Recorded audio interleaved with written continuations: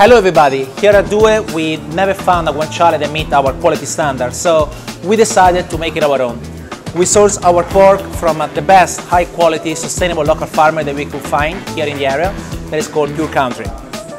After trimming we cure our guanciale for 7 days, following a traditional Tuscany recipe given to me by my grandfather.